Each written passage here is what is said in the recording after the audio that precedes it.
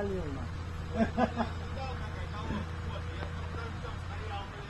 Хуй знает, какая у нас, не давали не хватит, сейчас вылетает все тоже нахуй. У нас одна протекает сверху, где... Ну я и говорю, сейчас будет такая. Спасибо, что Серег сегодня у него. Он пизда была. Беспокойно. Ну это чувство, ну вот о том и речь. Да.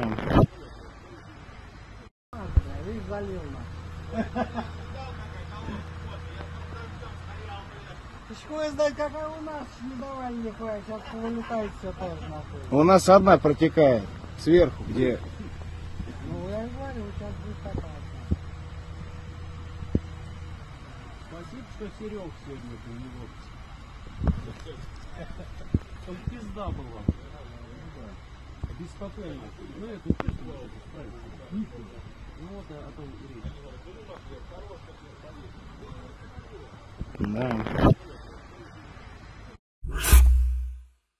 Ukrainian air defense downs 86% of Russia's 2,200 attack drones launched this year. Russia has launched 2,277 attack drones on Ukraine since the beginning of 2024, with Ukrainian air defense destroying 86% of them, reported Air Force Commander Mikhailo Oleshchuk on Telegram. Since January 2024, Ukrainian servicemen have destroyed 1,953 Shaheds, achieved by boosting the combat capabilities of mobile fire groups in the armed forces, according to a military commander. Thousands of servicemen go to firing positions almost every night and shoot down enemy UAVs with all they have, the commander noted. He added that the creation of mobile fire groups was a necessary measure by the Air Force since the beginning of the Russian invasion. These groups have since been better equipped, positively impacting their effectiveness. Unfortunately, Ukraine cannot massively shoot down reconnaissance UAVs. Their number is too large and our air defense capabilities are limited. There is also electronic warfare, but it can only disrupt the UAV's mission. Encountering interference, it turns around and flies back. Why is it so difficult to shoot down a Russian UAV? Invisibility.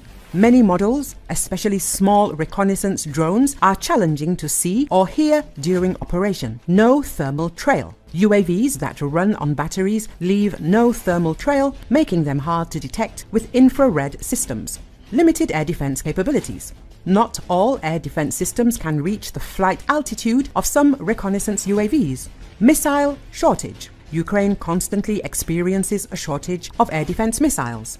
Electronic warfare does not affect all aircraft. Those flying in complete radio silence, emitting nothing and taking photos along a predetermined course are insensitive to electronic warfare. According to an electronic warfare specialist, the biggest threats to Ukraine are Russian Orlan, Zala, Supercam and Merlin. Zala and Supercam can be used both as scouts and as fire adjusters, providing live streams from the battlefield. Zala is also used to guide the kamikaze drone, or rather the loitering munition Lancet.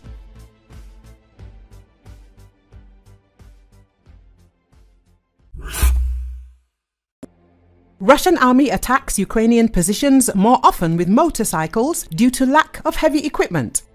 After losing nearly 15,000 combat vehicles in the first 2 years of its wider war on Ukraine, Russia got desperate. Production of new vehicles, combined with the restoration of old vehicles from long-term storage, couldn't keep pace with the monthly loss of more than 600 tanks, infantry fighting vehicles and armoured personnel carriers. That's why in the early months of the third year of the wider war, more Russian troops have been riding into battle on motorcycles. The Ministry of Defense of Russia also admits this. The Battle Group East has started to use cross-country motorcycles to capture Ukrainian strongpoints, the Russian Defense Ministry said. Assault units from the Battle Group effectively use off-road bikes to seize Ukrainian positions near Uguldar, according to the ministry. The motorcycle is already almost standard equipment there. Such a small and extremely maneuverable target, unlike heavy equipment, is very hard to hit. The fighters roll into Ukrainian trenches at speed and immediately engage in combat, while our drones operators guide them from the air, the ministry said. Assault groups have also taken to rehearsing future attacks at precise copies of Ukrainian strongpoints which are built in Russian rear areas. According to assault stormtroopers, when going into the trenches, challenge is now they know exactly where the enemy is with its machine guns and foxholes, the ministry said. The assault platoon commander said troops collaborate with drones to plot their route with kamikaze drones and artillery and mortar units. The Ukraine war has evolved into a conflict in which any movement is determined by the massive presence of frontline explosive and surveillance drones.